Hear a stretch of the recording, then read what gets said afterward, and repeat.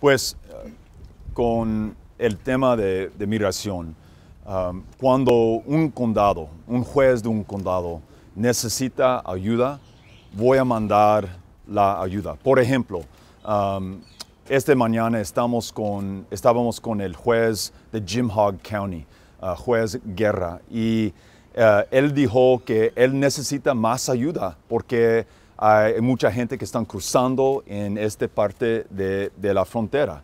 En ese caso, necesitamos mandar el DPS, la policía estatal, a ese condado.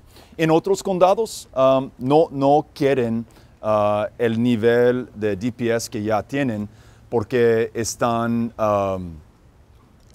escribiendo traffic tickets a un por ciento como 1000% más que en los años pasados.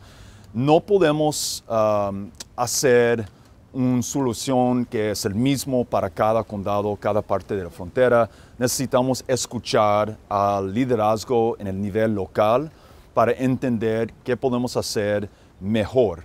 Y yo voy a hacer eso, escuchar, hablar con cualquier condado. Otro ejemplo, el condado aquí de Hidalgo dice que él no puede obtener una junta con Greg Abbott.